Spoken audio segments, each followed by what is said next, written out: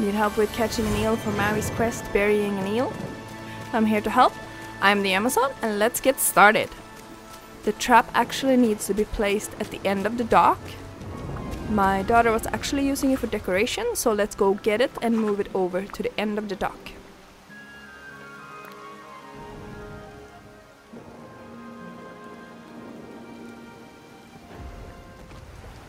When you're all done with that, you will have to pull out your fishing rod and cast it into the gold fishing circle, and this will give you the eel.